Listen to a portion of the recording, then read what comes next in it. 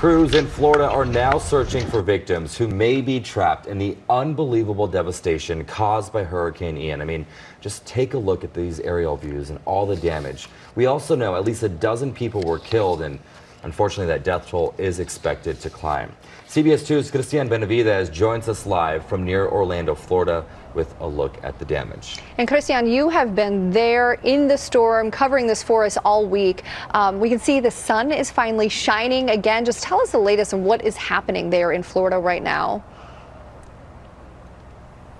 Chris and Marcy, good morning. We are at a retirement community just outside of Orlando. It's really in the Orlando area, and there were about 100 people that had to be rescued from here. And in fact, rescue operations are going to continue a little bit later because there are still people that are inside of their homes trapped back there. This is a retirement community, like I mentioned. So this is a vulnerable community. This is somewhere where authorities want to get to.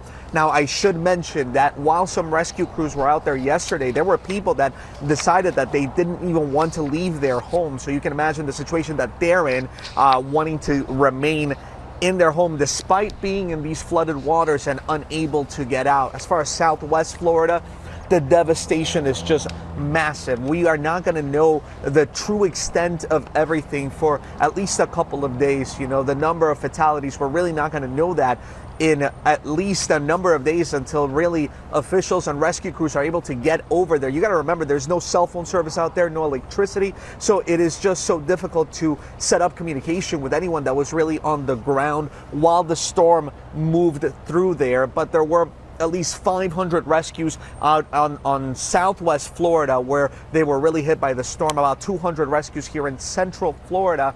But President Biden said yesterday at a FEMA briefing that he believes that once this is all said and done, that this could be the deadliest hurricane that Florida has ever seen.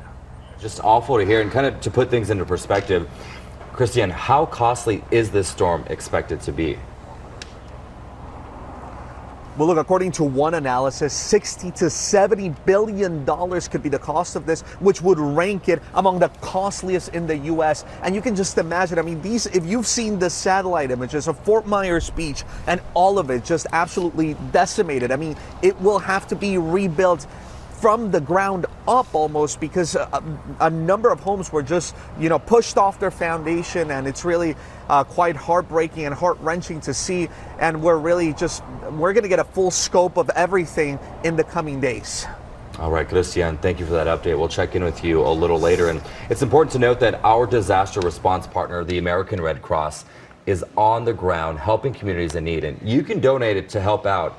We have a link on our website, cbsla.com. Get CBS News Los Angeles on the CBS News app. Download now. Got your phone handy? Of course you do. Scan this right here. Download the CBS LA app. And just like that, you're connected to all the best local news and videos. Now, if only everything were this easy.